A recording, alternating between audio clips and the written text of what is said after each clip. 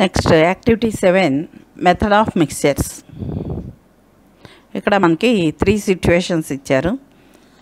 Situation 1లో take 2 beakers of the same size and pour 200 ml of water in each of them. Now heat the water in both beakers till they attain the same temperature.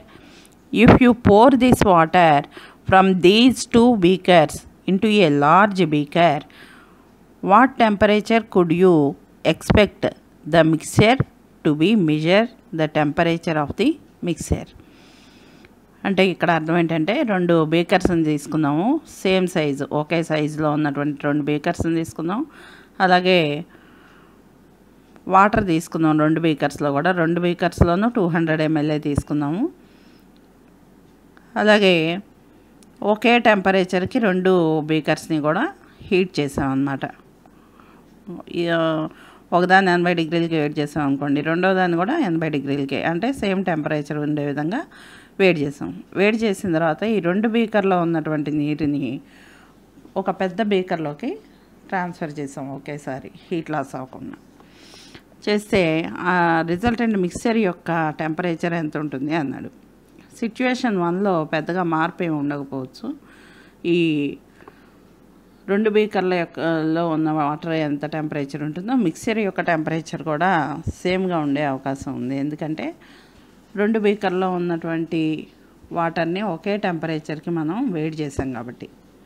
ఇంకా situation 2 దగ్గరికి వచ్చేటప్పటికి, now heat the water in 1 beaker to 90 degrees centigrade and the other to 60 degrees centigrade. Mix the water from these beakers in a large beaker. What will the temperature of the mixture be? Measure the temperature of the mixture. What did you notice? Can you give reason for the change in temperature? ఇక్కడ ఏం చేస్తామంటే same మాసే తీసుకుందాం. ఇందాకట్లానే 200 ml 2 బీకర్స్లో తీసుకుందాం. కాకపోతే ఇక్కడ ఏం చేసామంటే ఒకదాన్నేమో 90 degrees centigrade వరకు వేడి చేసాం, ఇంకో దాన్ని 60 degrees centigrade వరకు వేడి చేసి ఈ 2 బీకర్స్లో ఉన్నటువంటి నీళ్ళని ఒక పెద్ద జార్లోకి ట్రాన్స్ఫర్ చేయటం అనేది జరిగినప్పుడు ఈ మిక్చర్ యొక్క టెంపరేచర్ ఎంత ఉంటుంది అంటే 90 degrees కన్నా తక్కువ ఉంటుంది, 60 degrees కన్నా ఎక్కువ ఉంటుంది అన్నమాట. అంటే మనం తీసుకున్నటువంటి హైయెస్ట్ టెంపరేచర్ ఎంతైతే ఉందో దానికన్నా తక్కువ ఉంటుంది. అలాగే మనం తీసుకున్న లీస్ట్ టెంపరేచర్ ఎంతైతే ఉందో దానికన్నా ఎక్కువ ఉంటుంది. అంటే ఈ 2 టెంపరేచర్స్కి మధ్యలో మిక్చర్ యొక్క టెంపరేచర్ ఉండటం అనేది జరుగుతుంది సిచ్యువేషన్ 2లో. అట్లాగే ఇక్కడ సిచ్యువేషన్ 3లో ఏం చేస్తామంటే ఇక్కడ మాస్ మారిపోయింది, టెంపరేచరు 2 మారిపోయాయి అన్నమాట. Now take 100 ml of water at 90 degrees centigrade and 200 ml of water at 60 degrees centigrade and mix the 2. ఇక్కడ ఏమైంది, 100 ml ఆఫ్ వాటర్నేమో 90 degreesకి హీట్ చేసాము, 200 ml వాటర్నేమో 60 degrees టెంపరేచర్కి వేడి చేసి ఈ రెండింటిని కూడా ఒక పెద్ద జార్లోకి కలిపేసాం అన్నమాట.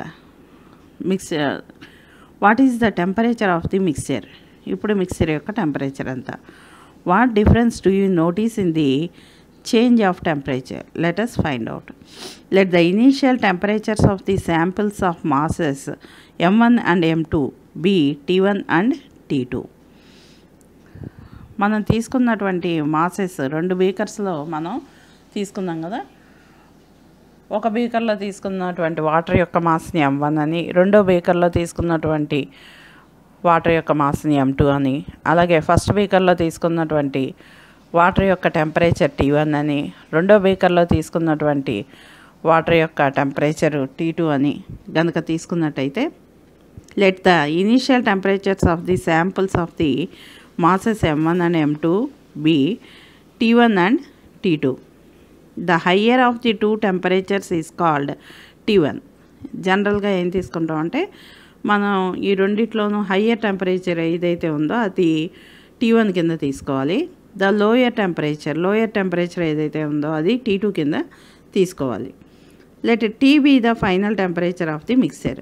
టీ అనేదేమో ఈ రెండింటికి మధ్యలో ఉంటుంది అనమాట మిక్సర్ యొక్క టెంపరేచర్. టీ అనేది ఏంటి? మిక్సర్ యొక్క temperature. The temperature of the mixer is lower than the temperature of the hotter sample but higher than the temperature of the colder sample. This means that the hot sample has lost heat and the cold sample has gained heat. ఈ experiment నుంచి మనకేమర్థమవుతుంది? ఈ mixer యొక్క temperature higher temperature ఉన్నటువంటి water కన్నా తక్కువగాను, lower temperature ఉన్నటువంటి water కన్నా ఎక్కువగాను ఉండటం జరిగింది. కాబట్టి మిక్సర్ యొక్క టెంపరేచరు మనం ఏం చెప్పుకోవచ్చు అంటే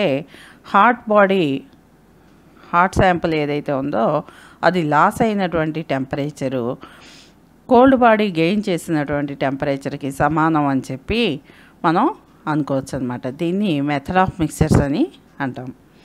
the amount of heat last by the hotter sample Q1 is M1 S T1 minus T.